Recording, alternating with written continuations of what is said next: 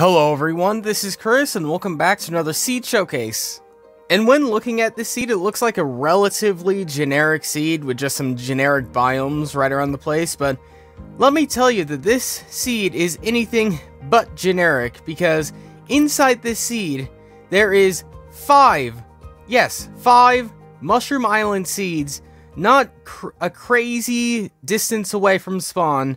So insane, so crazy, and I figured I just had to show off this one seed. So by typing in these batch of numbers right here, you'll spawn in right around here, right where this diamond pillar is, and you're right on the edge of a plains biome and a mountain biome. If you're watching this in the very distant future, these should be these brand new types of mountains, so in case you are watching from that far in the future, then look forward to have some incredible mountain generation, but for now you have some pretty decent mountain generation, plenty of spruce trees to go around, and plenty of snow as well. And speaking of wood varieties, you actually have a decent amount of choice with this spawn, because not only do you have that spruce up in the mountains, not only do you have the normal oak and birch stuff, you also get a little bit of dark oak over here too, and you can't ignore the fact that also, inside this dark oak forest, there's also a dead village, and you know, dead villages aren't the greatest, but I always say that having any type of village near spawn is always great to get yourself started up with some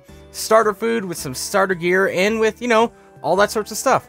So all this stuff is great and all, but they're not Mushroom Island, so let's head our way over to these islands right now.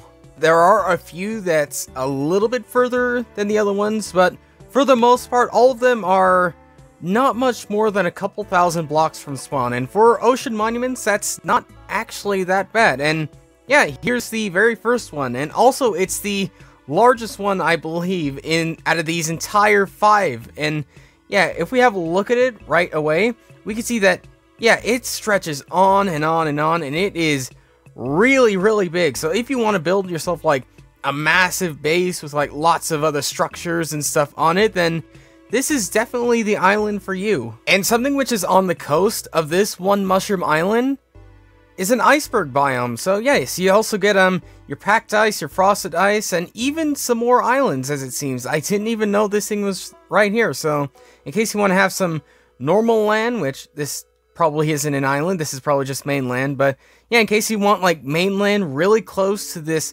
massive Mushroom Island, then this is definitely the one for you. This is definitely the one I'd recommend you go to. But like I said, there are five of these, and this is the very first one. So let's head our way over to the other ones. And here's the second one right now. Now, you remember the first one? It was mainly due to scale with a combination of sort of flatlands and hills. This one consists of pretty much mainly hills on one side, and then just a small bit of flatness. So in case you want like Mushroom Island mountain type things, which, you know, they don't go incredibly high, but they go high for an island. So yeah, in case you want something like that, then this is definitely the island for you. And it also has a little bit of a green grass, and I gotta say, the mixture of mycelium and green grass actually looks kind of good. A good mixture is better than all of one or the other.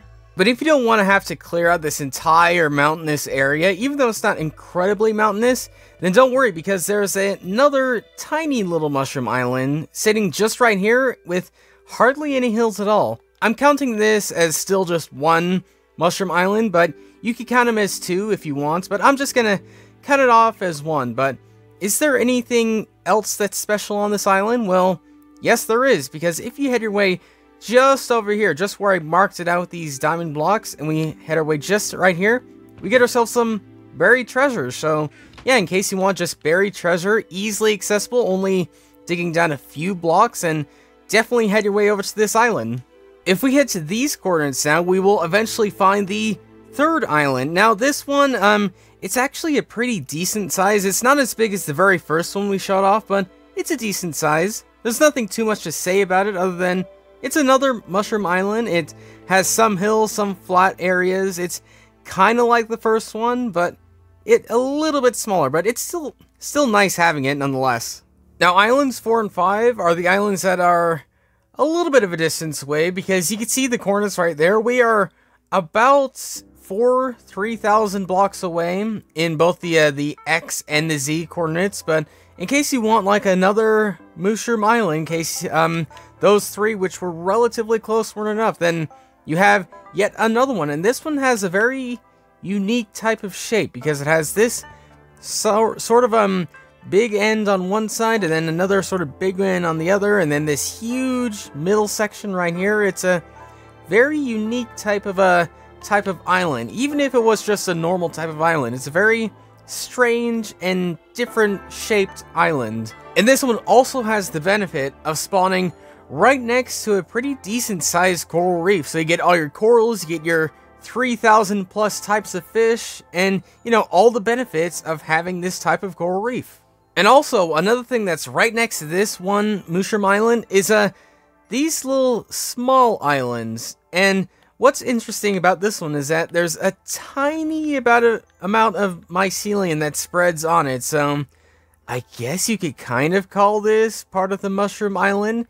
If you only count like the less than 1%, then sure, you could count these other islands as part of the mushroom island. But yeah, in case you want just normal types of islands too, with some normal grass and stuff, then you definitely do have it right around here with some pretty decent sized islands which go on a long time. Like, you see how far I'm flying? Like, there is plenty of islands that links onto this one island. Now, heading out to our fifth and final mushroom biome, which is definitely the furthest away, but in return, I think it might be worth it because, first off, I believe this is the second largest out of all the mushroom biomes. Like, you can see this is a pretty decent sized one, but one thing I found on this island really intrigued me and is really interesting because, like, you know that there's only one mob that could spawn in normally, the mushroom cows. I forgot the name of them. I'm so sorry, mushroom cows. But, you know, they are the only mobs that could spawn. But there is one exception, and that exception is at these coordinates right here. And if you dig your way down just a little bit, you'll find yourself a mob spawner. So yes, mob spawners are the exception. So you will definitely be able to find some zombies and some other types of mobs in this one island. Let's just ignore the facts that my brain literally gave up on me in that last clip. But regardless of what mushroom biome you head to, one thing which holds clear across all of them is that because there are no mobs, apart from the mob spawners and the mushrooms that spawn here, that means that you get some completely empty caves. No mobs in here, nothing, which means caving inside these biomes are something which is very handy to have, very reliable, which might make you want to head down to these coordinates. Because right down here, you probably saw them, there's a vein of diamonds. You might not want to dig exactly where I dug down, but yeah, I didn't exactly check and see how many diamonds there are, but it looks to be about 5. Yeah, an ore of 5 diamonds. Pretty easy to have, pretty nice to have, and yeah, you could probably use this water to fall into, and yeah. And those were the 5 mushroom islands that I found inside this one seed.